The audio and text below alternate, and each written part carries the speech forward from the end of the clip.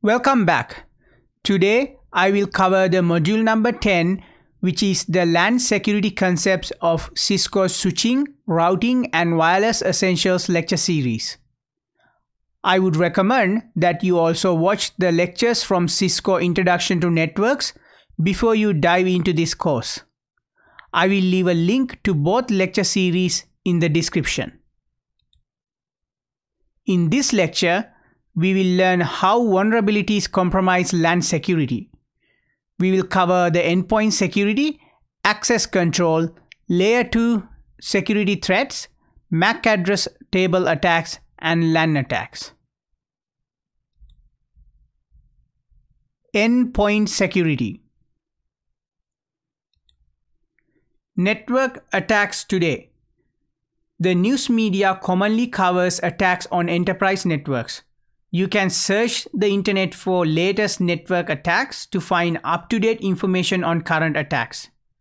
Most likely, these attacks will involve one or more of the following: distributed denial of service or DDoS, data breach, or malware.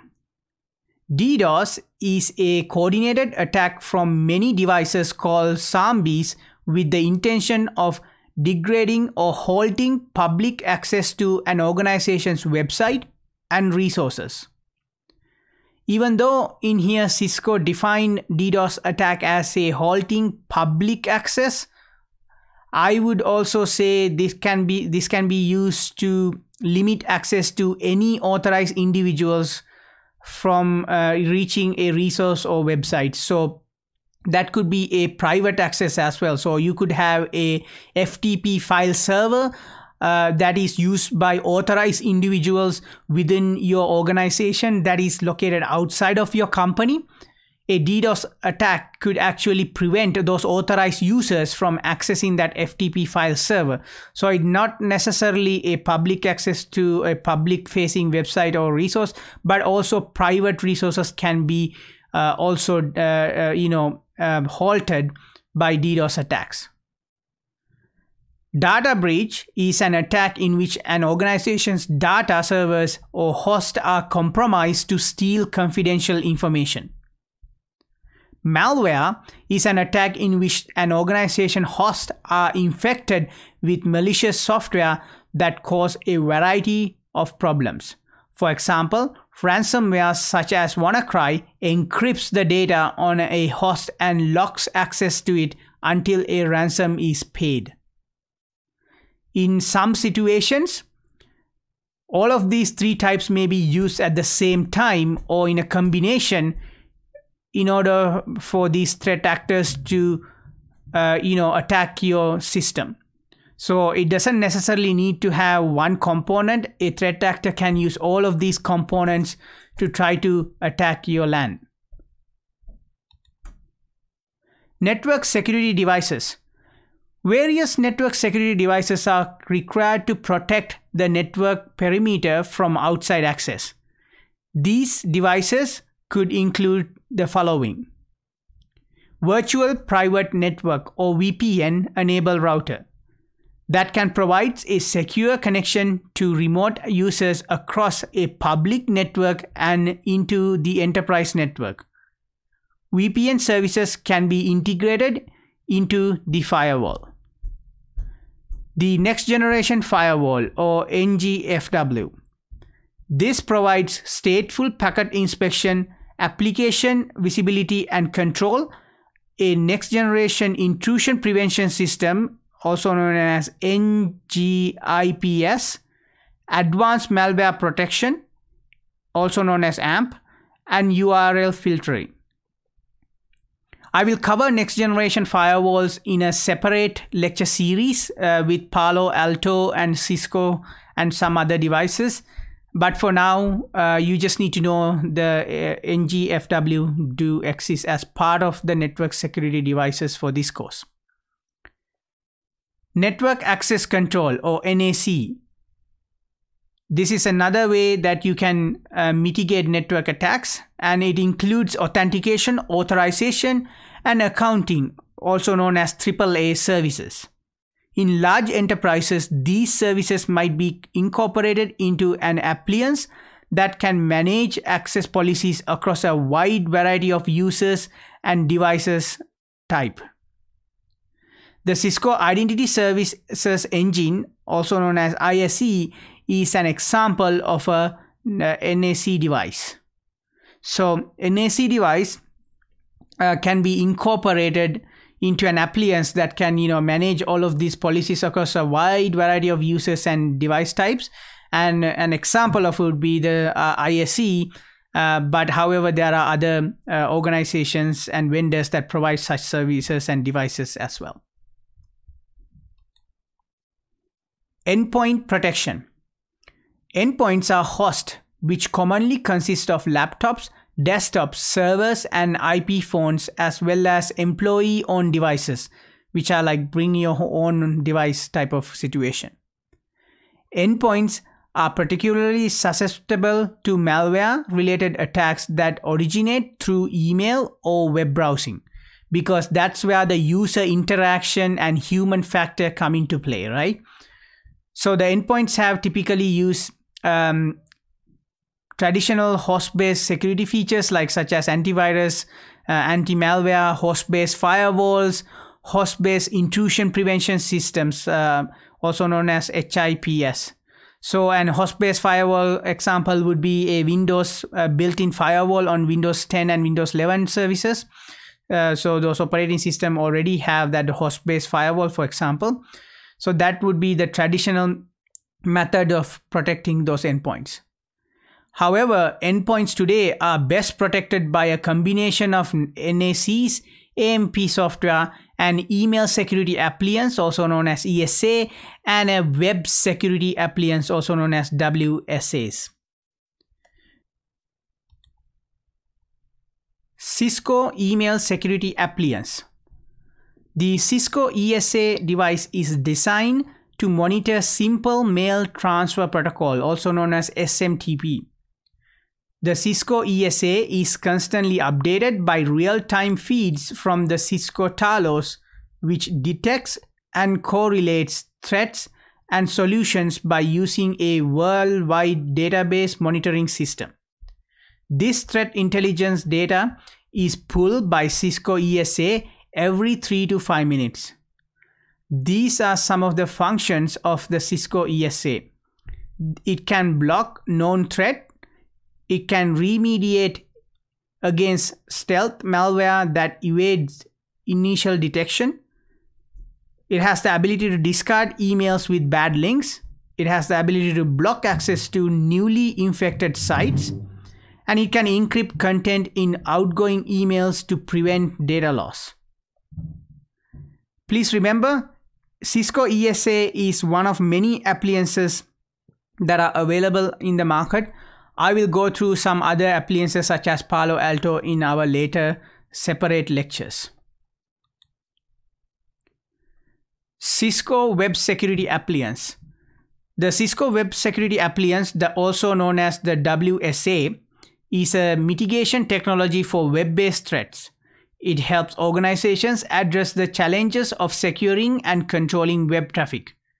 The Cisco WSA combines advanced malware protection, application visibility and control, acceptable use policy controls, and reporting. Cisco WSA provides complete control over how users access the internet. Certain features and applications such as chat, messaging, video, and audio can be allowed, restricted with time and bandwidth limits, or blocked according to the organization's requirements. The WSA can perform blacklisting of URLs, URL filtering, malware scanning, URL categorization, web application filtering, and encryption and decryption of web traffic. Again, this is one of many vendors that provide such web security appliances. I will cover other appliances in a separate lecture series, but for this lecture series and for this course, this is what you need to know for your exams and quizzes. Access control. Authentication with a local password. Many types of authentication can be performed on networking devices, and each method offers varying levels of security. The simplest method of remote access authentication is to configure a login and password combination on console, YTY lines, and aux ports. SSH is a more secure form of remote access compared to, let's say, something like Telnet. It requires a username and a password. The username and password can be authenticated locally. The local database method has some limitations, however, because the user accounts must be configured locally on each device, which is not scalable. As a result, because we are configuring the user account in local device, they are not very easily scalable.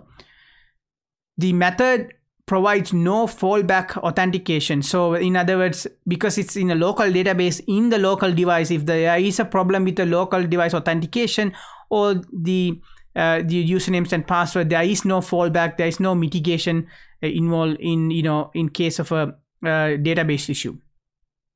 On the right hand side, you see how you can configure a Cisco router with the line VTY password, as well as how you can create the SSH version 2 on a Cisco router. Again, I will go through these lecture related labs on a separate videos and post to my YouTube channel. AAA components. So AAA stands for Authentication, Authorization, and Accounting, and provides the primary framework to set up access control on a network device.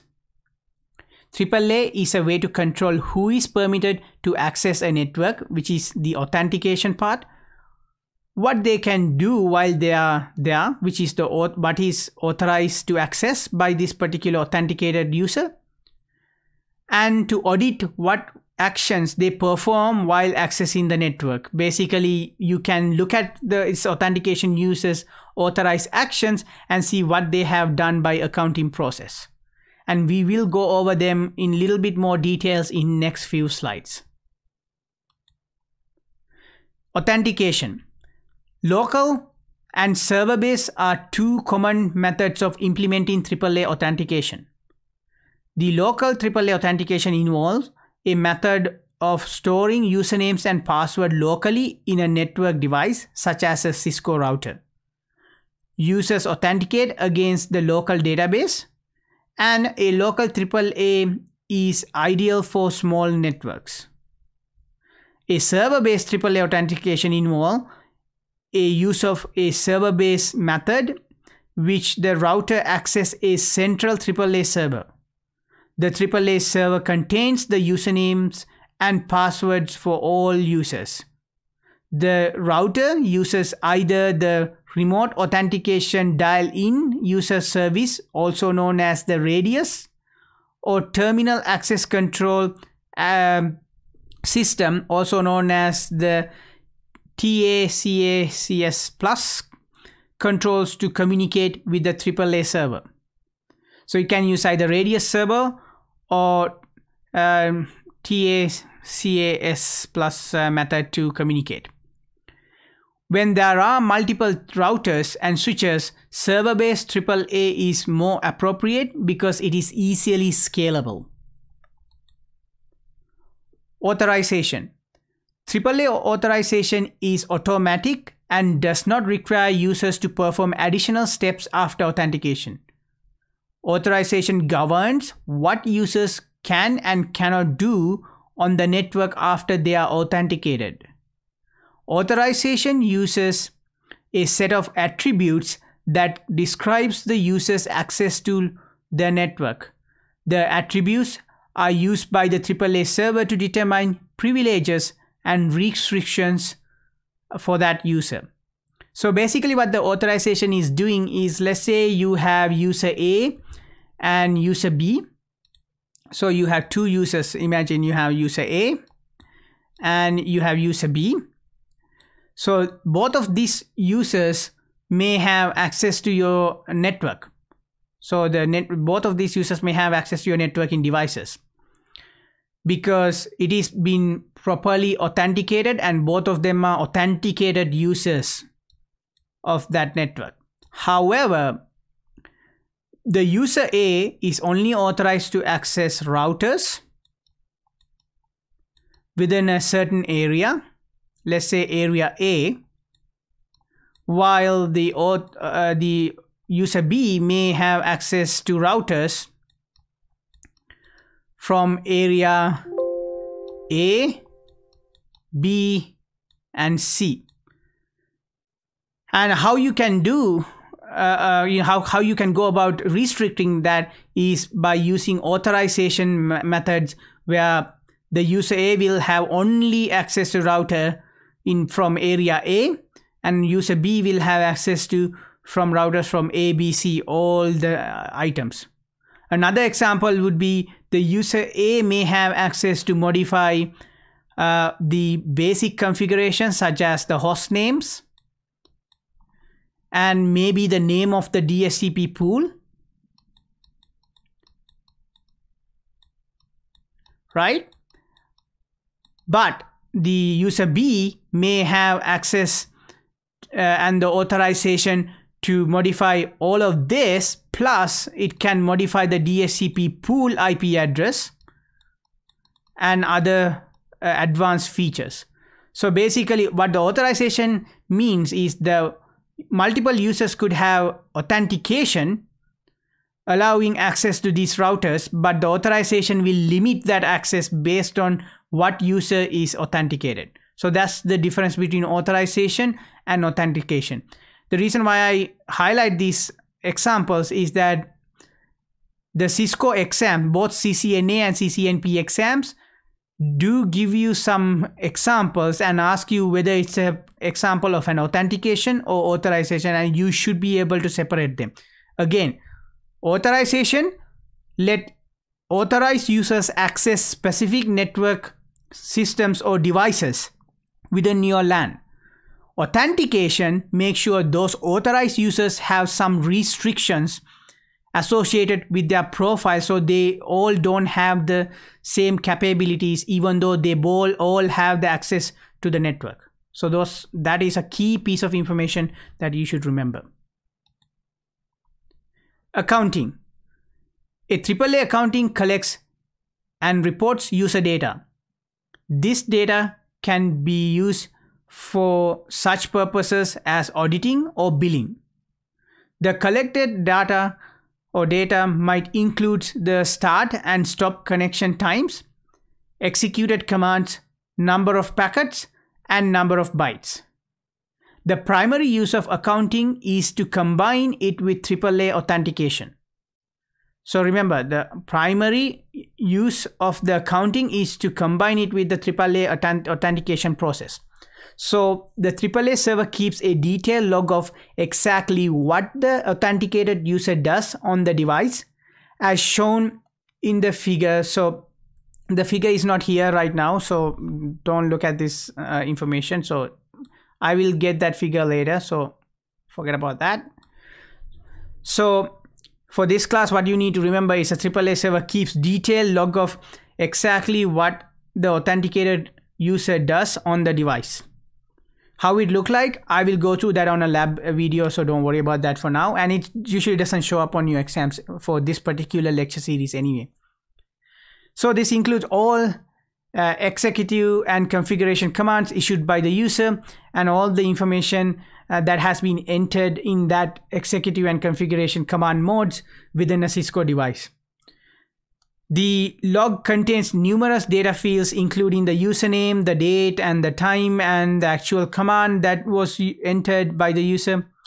This information is useful when troubleshooting devices, but also it provides the evidence for when individuals perform a malicious act.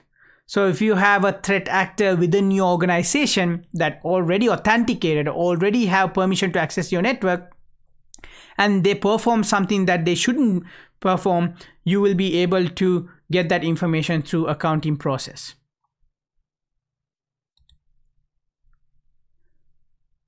.802.x So the IEEE 802.x standard is a port-based access control and authentication protocol. This protocol restricts unauthorized workstations from connecting to a LAN through publicly accessible switch ports. The authentication server authenticates each workstation that is connected to a switch port before making it available, before making any services available offered by the switch or the LAN. So basically every single time a device tries to connect to the system, so your LAN network, the IEEE 802.1x standard can be used to secure that port that which the device is trying to connect to your LAN by making sure that all the authentication information is there. With the 802.1x port-based authentication, all devices in the network have specific roles. Those roles are the client role, switch role, and the authentication server role. So in the client or supplicant role, a device running 802.1x compliant client software, which is available for wired or wireless devices. In switch or authenticator mode, what's going to happen is the switch acts as an intermediary device between the client and the authentication server.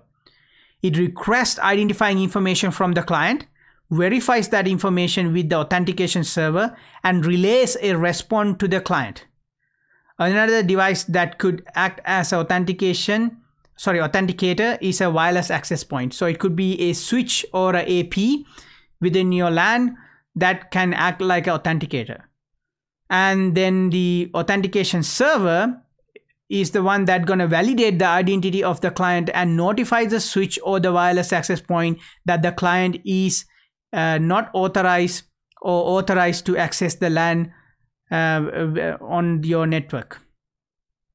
So in here is a picture of that example shown here of how 802.x works. In this picture example, we have a supplicant, which is the client. We have authenticator, which is the switch, and we have the authentication, which is happening on the server. So basically when a client connects to the switch, it needed to go through this process of getting that authentication process done if you have the IEEE 802.1x standard implemented in your network.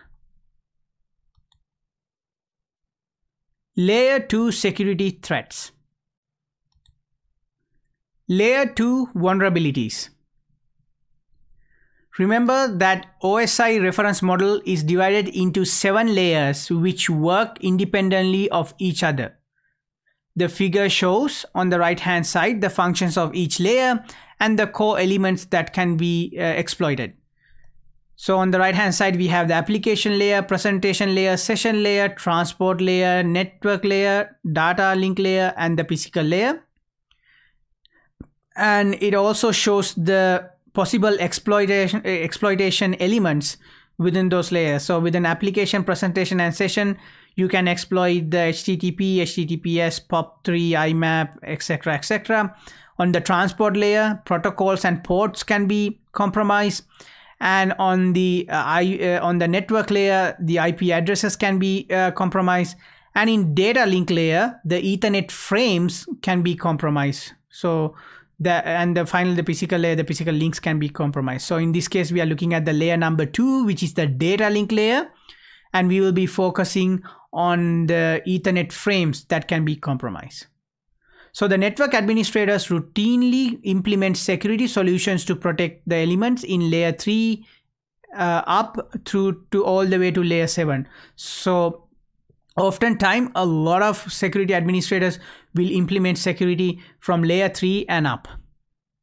They use VPNs, firewalls, and IPS devices to protect these elements.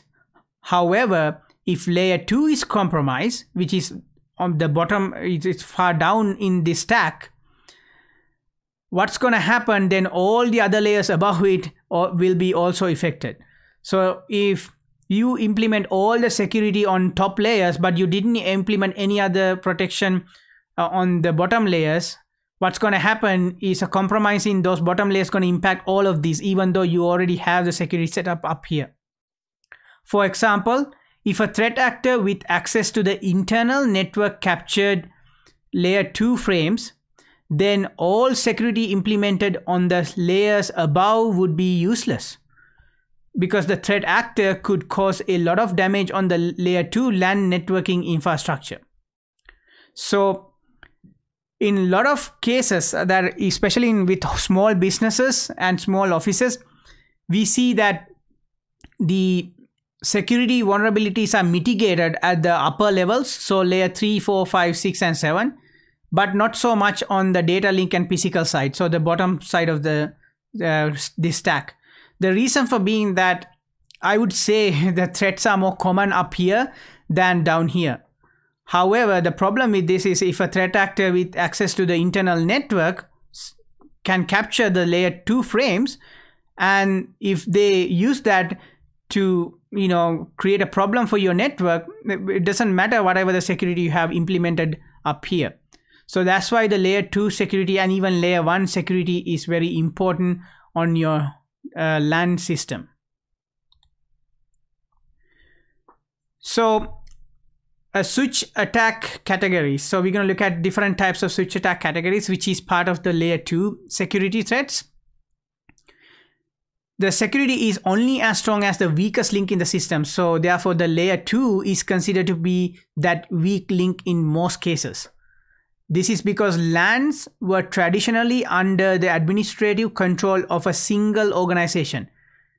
We inherently trusted all persons and devices connected to our local area network or LAN. However, with modern day, everybody have sometimes the option to bring your own device and more sophisticated attacking mechanisms. Our LANs have become more vulnerable to penetration. So even though in the old days, you may be able to get away with not implementing high security on your layer 2 and layer 1 level, nowadays with bring your own device and other sophisticated threat actors, you need to be careful about your layer 2, even layer 1 of your OSI model. So here are some categories of layer 2 penetration or attacks. So MAC address attacks, which include MAC address flooding attacks, VLAN attacks, which include VLAN hopping and VLAN double tagging attacks. It also includes attacks between devices on a common VLAN, DSCP attacks, which involves a DSCP starvation and DSCP spoofing attack. ARP attack, that includes the ARP spoofing and ARP poisoning attacks. Address spoofing attacks, which includes the MAC address and IP address spoofing attacks. SDP attack, which is including the which includes the spanning tree protocol manipulation attacks. So some of these have been already covered in my previous lectures, as well as some of my videos that are already on my YouTube channel. And some of these items I will go in depth in separate videos that will be posted to my YouTube channel later sometime. So how can we mitigate some of these switch attacks? So on Cisco devices, as well as many other vendor specific devices, you can implement some of these solutions to mitigate those attacks on your switches. They include port security, which prevents many types of attacks, including MAC address flooding attacks and DSCP starvation attacks. DSCP snooping, which prevents DSCP starvation and DSCP spoofing attacks. Dynamic ARP inspection or DAI, which prevents ARP spoofing and ARP poisoning attacks. IP source guard, which is IPSG, which prevents MAC and IP address spoofing attacks. Again, I will go into depth of these different mitigation techniques when I will go through the lab lectures. For now, just know these are some of the solutions available at the layer 2 level. Remember, these layer 2 solutions will not be effective if the management protocols are not secured. So you need to remember to secure those management protocols as well. The following strategies are recommended for securing them. They include always use secure variant of management protocols such as SSH over Telnet, secure copy protocols which is SCP, secure FTP over FTP, secure socket layer transport. So use TLS SSL instead of just using, like for example, HTTP to access your system. It is also important that you consider using out-of-band management network to manage devices. I will go over what are out-of-band management network, what are out-of-band service, for example, on a different lecture, not related to this lecture series, but for now, just know there is such thing called out-of-band management network. Use of a dedicated management VLAN where nothing but management traffic will be channeled through is also a good idea. You can also use ACL, which are access control lists to filter unwanted access. Again, I will go through an in-depth separate lecture on ACLs in a separate video. For now, just know that those items exist. MAC address table attack. Switch operation review. So recall that to make forwarding decisions, a layer 2 LAN switch builds a table based on the source MAC address in receive frames. We learned that in our previous lectures, and if you don't remember how this works, please go back to one of my YouTube videos that I have already posted on how MAC addresses tables are built, also known as the CAM tables, and you will have a better understanding of that if you go and watch those videos on my YouTube channel. So this is called a MAC address table, but also known as a CAM table. So these MAC address tables are stored in memory and are used to more efficiently switch frames. So instead of go and looking for associated IP addresses and the device information and MAC information attached to it, all that binding will be, associated data will be, put together in these MAC address tables. So that's why we use MAC address table. So you can, if you don't remember how those works, again, please go back and watch my previous videos on MAC address. So MAC address table flooding. So this is an issue that a threat actor, this is something that a threat actor can do. And that's an issue that as a network administrator, you should know how to mitigate. So all MAC address tables have a fixed size, and consequently, as a result of that, a switch can run out of resources in which to store MAC addresses. So because MAC address table have a very fixed size, it could result in running out of space. So MAC address flooding attacks take advantage of this limitation by bombarding the switch with fake source MAC addresses until the switch MAC address table is completely full.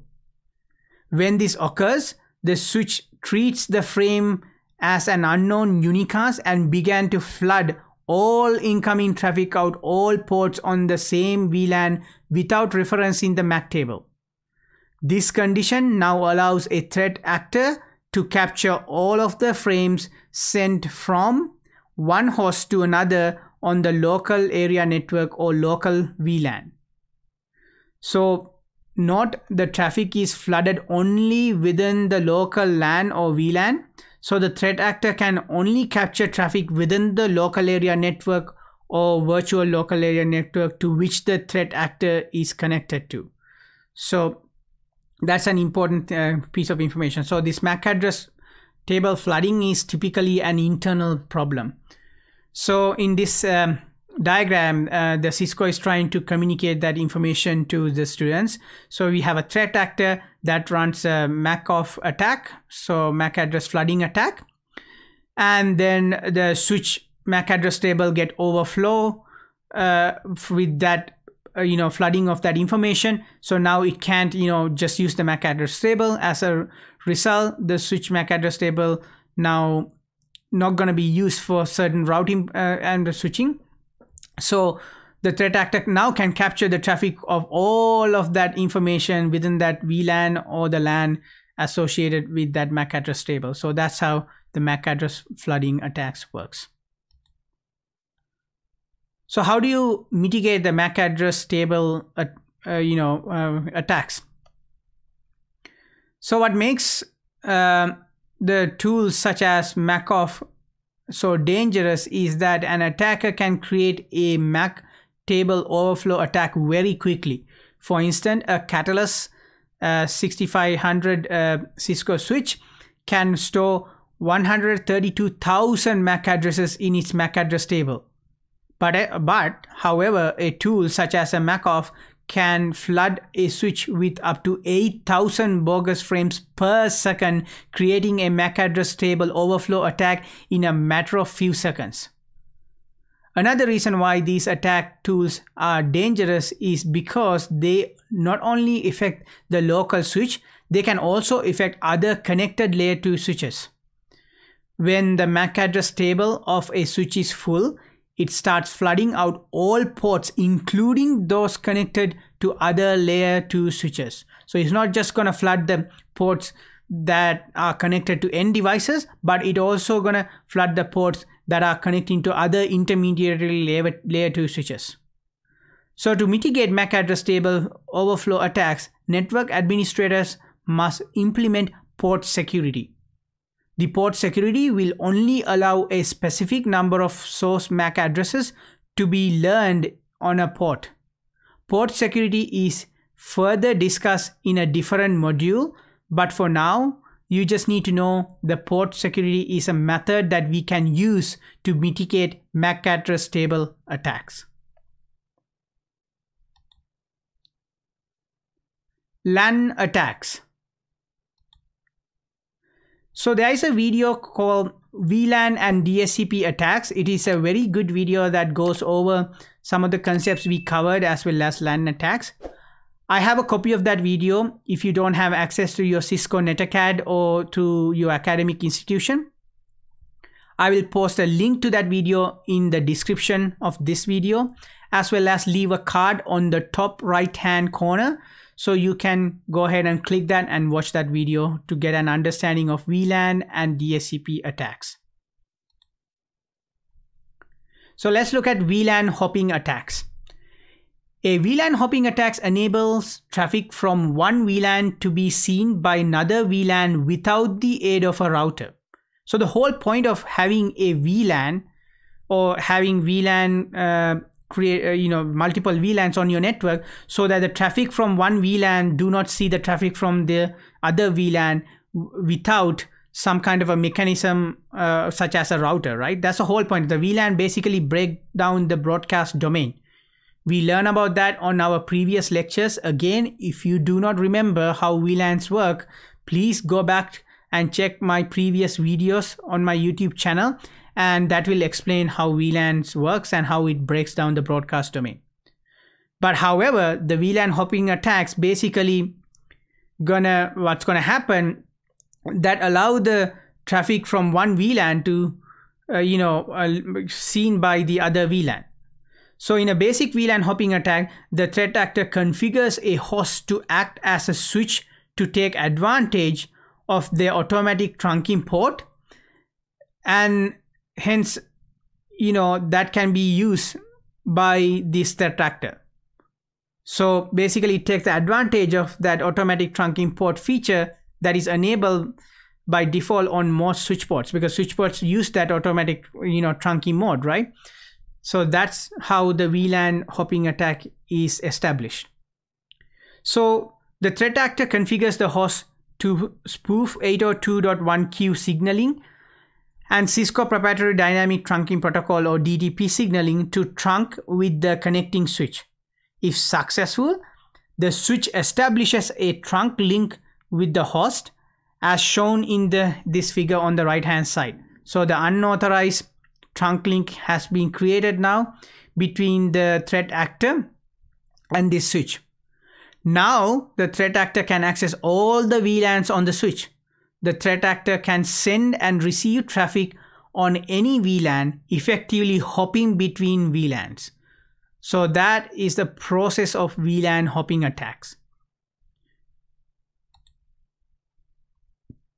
So there is such thing also called a VLAN double tagging attacks. A threat actor can have a situation where that could embedded a hidden 802.1q tag inside the frame that already has a 802.1q tag. So basically a threat actor in a specific situation would be able to hide its own 802.1q tag within the frame that already have a 802.1q tag. This tag allows the frame to go to a VLAN that the original 802.1q tag did not specify. So how it works is, in step 1, the threat actor send a double tag 802.1q frame to the switch. The outer header has the VLAN tag of the threat actor, which is the same as the native VLAN of the trunk port. So in step 2, the frame arrives on the switch, which look at the first 4 bytes of the 802.1q tag. The switch sees the frame is destined for the native VLAN. The switch forwards the packet out all native VLAN ports after stripping the VLAN tag. The frame is not retagged because it is part of the native VLAN. At this point, the inner VLAN tag is still intact and has not been inspected by the first switch. Remember, there's now 2 tags in here, right? So that's why. So in step 3, the frame arrives at the second switch, which has no knowledge that it was supposed to be the native VLAN because of that second tag. So the native VLAN traffic is not tagged by the sending switch as specified in the 802.1q specification. The second switch look only at the inner 802.1q tag that the threat actor inserted and sees that frame is destined to that targeted VLAN. So the second switch sends the frame to the target or floods it, depending on whether there is an existing MAC address on the table entry for that target. So this is basically having 2 tags of 802.1q, which is called known as the VLAN double tagging attack.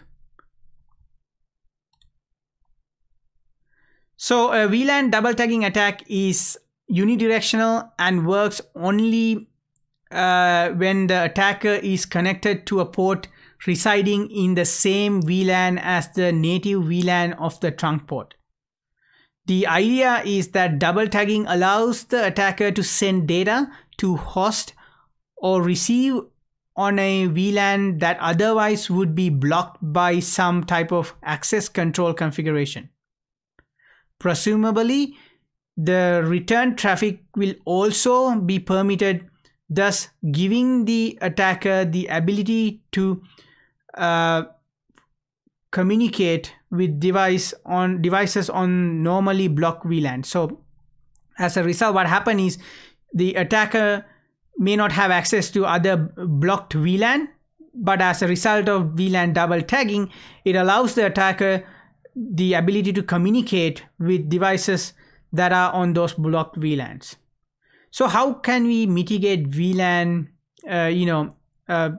double tagging? So VLAN hopping and VLAN double tagging attacks can be prevented by implementing the following trunk security guidelines as discussed in a previous module. So we have went through that in my previous lectures. You can go ahead and check my YouTube videos again on those options that I have discussed in detail.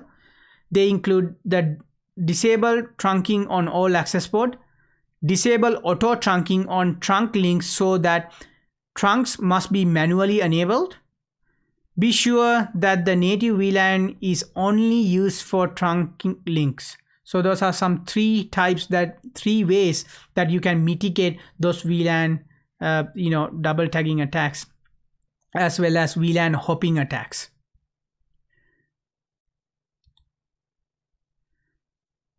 So let's look at the DHCP messages and how that can be also used for, DHCP can be attacked, within your network. So DHCP servers dynamically provides IP configuration information, including IP address, subnet mask, default gateway, DNS servers, and some other information to the clients. A review of sequence of the DHCP message exchange between the client and server is shown in this figure. So in my previous lectures, I discussed about DORA process. Remember DORA? Discover, offer, request, and acknowledge. DORA. So this is that process that the Cisco is trying to, give you a refresh on. So we already cover how DHCP works on our previous lectures, and this is just to give you a refresh of, how the DHCP process works. So we have a discover message, which is a broadcast message. We have an offer message, which is a unicast message. We have a request message, which is a broadcast message, and we have a acknowledgement message, which is a unicast message. So we have messages sent between the server and the client during the DHCP DORA process. So how the DHCP attacks work is that there are two types of major DHCP attacks. One is called the DHCP starvation attacks, and the other one called the DHCP spoofing attack. So DHCP starvation attack, the main goal is to create a DDoS for connecting clients. So DHCP starvation attacks required an attack tool such as Gobbler, where Gobbler has the ability to look at the entire scope of leasable IP addresses and tries to lease them all at the same time. Specifically, it creates DHCP discovery messages with bogus MAC addresses so that your DHCP server will keep issuing those IP addresses from your pool until it's run out of the IP addresses. So basically, the whole goal of this attack is to create a type of DDoS. DOS, distributed, denial of service or denial of service attack by connecting to your DHCP server and taking out all the available IP address within that pool. So it's a type of denial of service attack, because then your legitimate clients come in and request for a DHCP IP address. They will be denied that service, denied that IP address, because now the pool is completely exhausted. The other one is called the DHCP spoofing attack. This occurs when a rogue DHCP server is connected to the network and provides false IP configuration parameters to legitimate clients. And then a rogue server can provide a variety of misleading information that includes the wrong default gateway, wrong DNS server, and wrong IP addresses. And then the attacker can use those rogue information to spy on your network, basically snoop all the data from your network. So the wrong default gateway, that will be an invalid gateway or an IP address that is the host, its host creates to get that man in the middle attack going. So basically, when you connect to your corporate network or office network, instead of you are getting a default gateway associated with your secure corporate network, you're gonna get the default gateway of that threat actor. Now that threat actor have access to your information.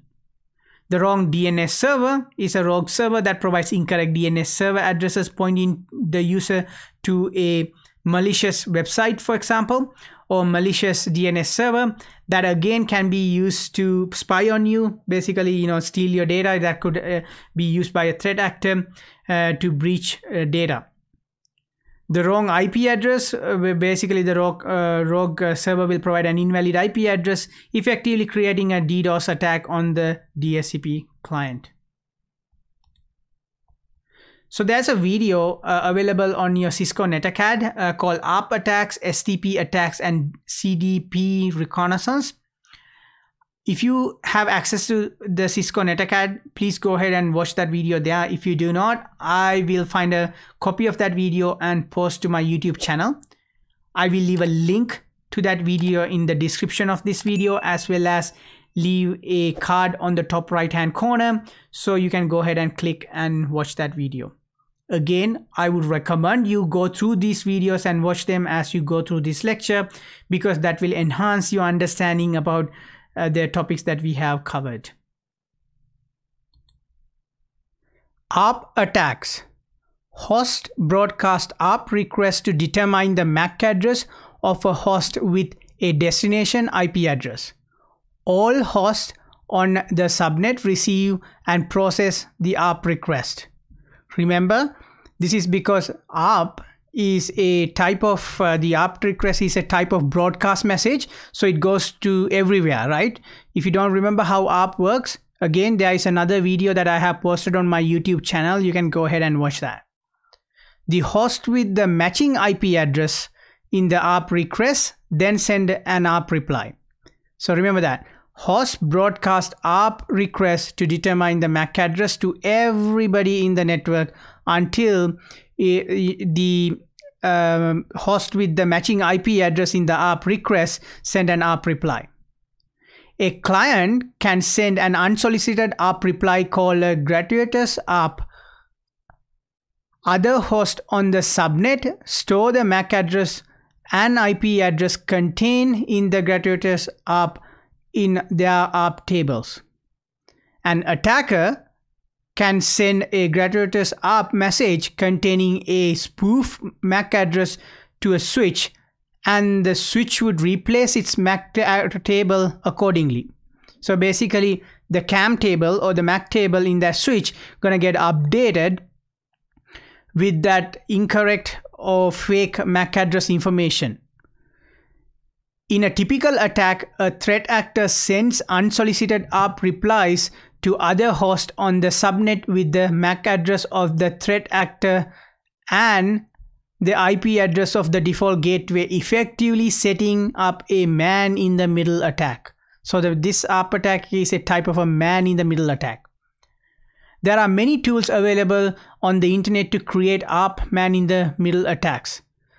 The IPv6 uses ICMPv6 Neighbor Discovery Protocol, ND protocol, for layer 2 address resolution.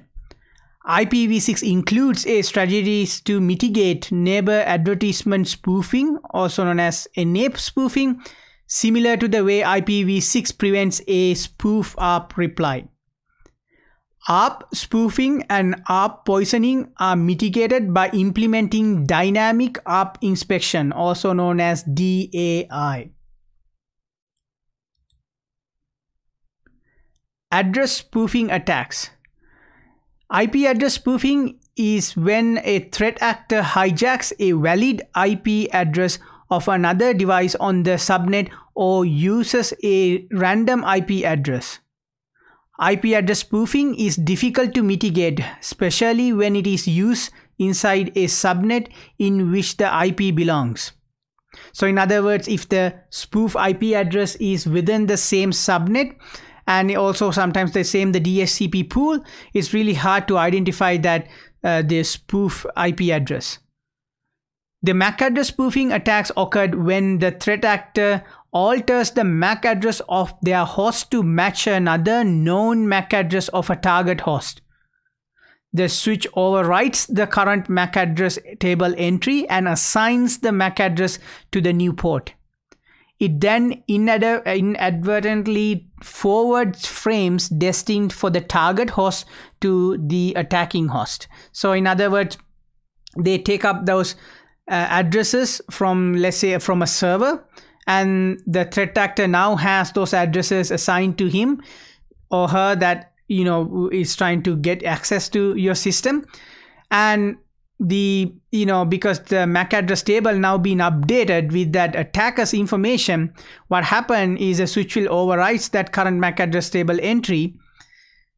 After that overwriting of that, the switch start forwarding all the data that's supposed to go to that correct user to that threat actor. When the target host send traffic, the switch will correct the error, realigning the MAC address to the original port. To stop the switch from returning the port assignment to its correct state, the threat actor can create a program or script that will constantly send frames to the switch so that the switch maintain the incorrect or spoofed information. So remember, the MAC address table or the CAM tables always get updated, but the threat actor can, prevent that from happening by creating a program or a script that will constantly send the frames with his fake information associated with that MAC address, so that the device doesn't have the opportunity to correct itself. There is no security mechanism at layer 2 that allows a switch to verify the source of a MAC address, which is what makes it so vulnerable to spoofing. So there are no mechanism we can use to prevent MAC address spoofing, for example. IP and MAC address spoofing can be mitigated by implementing IP source guard or IPSG, and that would be one way to try to prevent this from happening. STP attack. Network attackers can manipulate the spanning tree protocol, also known as STP, to conduct an attack by spoofing the root bridge and changing the topology of a network. Attackers can then capture all traffic for the immediate switch domain. To conduct an STP manipulation attack, the attacking host broadcasts the STP bridge protocol data units, which are known as BPDUs, containing configuration and topology changes that will force spanning tree recalculations. The BPDUs sent by the attacking host announce a lower bridge priority in an attempt to be elected as the root bridge. Remember how BPDUs work? Well, if you don't, there is a lecture on STP and how it works and how BPDUs are used on my YouTube channel. Please go back and watch that, and that will explain how important the BPDU messages in STP process. So this STP attack is mitigated by implementing BPDU guard on all access ports. BPDU guard is discussed in more detail in a different lecture in this course. So I will post that lecture later, sometimes next week. CDP reconnaissance. The Cisco Discovery Protocol, also known as CDP, is a proprietary layer 2 link discovery protocol. It is enabled on all Cisco devices by default. Network administrators also use the CDP to help configure and troubleshoot network devices. CDP information is sent out. CDP enable ports in periodic unencrypted, unauthenticated broadcasts. So remember, that's a key piece of information. The CDP information is sent out.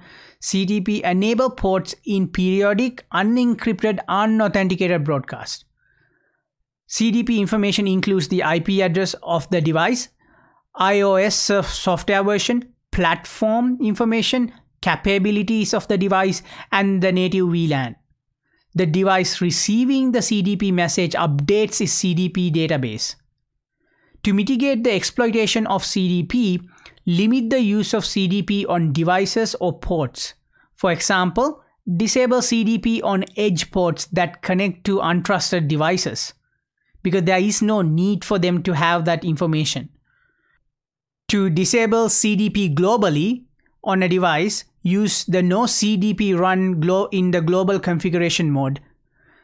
To enable CDP globally, use the CDP run on the global configuration mode. To disable CDP on a port, we can use the no CDP enable within the interface configuration. To re-enable it, we can run the CDP enable within the interface configuration. Please note, the link layer discovery protocol, also known as LLPD, is also vulnerable to reconnaissance attacks. Configure no LLDP run to disable LLDP globally. And to disable LLDP on the interface, what you're going to do, you go into the interface configuration mode and run no LLDP transmit and no LLDP receive. And that would complete this module.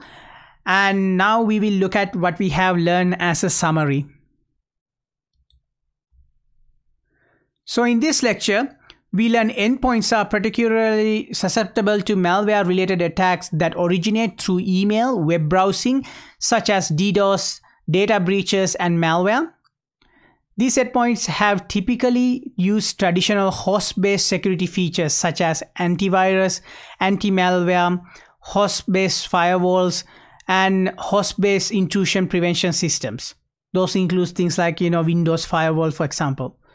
Endpoints are best protected, however, by combination of NAC, host-based AMP software, an email security appliance, also known as ESAs, and a web security appliance, also known as WSAs. We learn AAA controls, who is permitted to access a network, which is the authenticate part, what they can do while they are there, which is the authorized part, and to audit what actions they perform while accessing the network, so which is the accounting part. So the AAA servers and AAA systems will use authenticate, authorize, and accounting in the implementation methodology. We learned the IEEE 802.1x standard is a port-based access control and authentication protocol that restricts unauthorized workstations from connecting to a LAN through publicly accessible switch ports. If a layer 2 is compromised, then all layers above it are also affected. Remember, we learned that the layer 2 is pretty low on the stack on the OSI model. So if the layer 2 get affected, it's going to impact everything else above it. Unfortunately, nowadays, most people think about the security in upper layers, but not so much in layer 1 and layer 2. But it's very important you secure those as well. So the first step in mitigating attacks in layer 2 infrastructure is to understand the underlying operation of layer 2 and the layer 2 solutions.